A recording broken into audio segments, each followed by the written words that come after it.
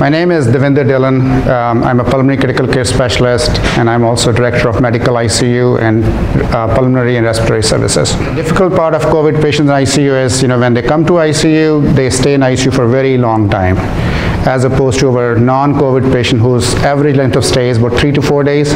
These people can stay in ICU for at least 14 to 21 days. This population is very different from our regular garden variety ICU patients.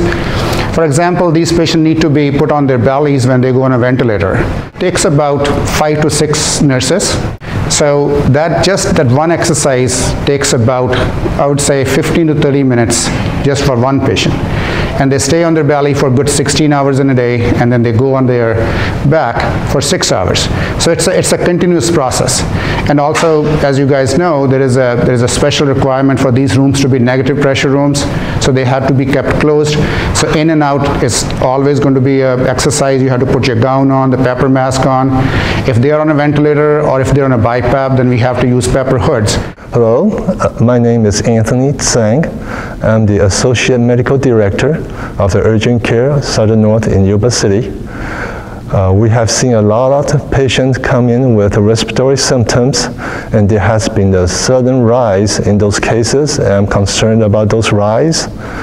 On the average, our urgent care sees about 120 patients a day, and just yesterday, we saw 220 patients, and that's an unusual rise. We usually don't see this kind of rise until some days like after Thanksgiving or Black Friday on the holidays, when people are home and there's flu cases. My name is Kamara Graham, and I am an emergency medicine physician, and I'm the director of the emergency department here at Rideout. We have seen a significant rise in the number of COVID patients we're seeing every day. We've also, therefore, most patients who are admitted to the hospital come through the emergency department. So we are seeing a large number. Many we are able to send home if they're doing well. However, we are seeing a significant increase in the amount of patients that require admission to the hospital. And so we are really concerned over the next several weeks about these numbers going up, and us being able to also care for the strokes and the heart attacks and the other patients who also need our emergency department. So I am Dr. Blair. I'm one of the family practice doctors at Sutter North Medical Group. I actually have the privilege of being the president and CEO of the group too. You need to make sure that you continue to pursue your preventative care. During the course of the COVID virus, we've seen a 30% drop off in cancer, and that's not because we've cured it, it's because we're not seeing it.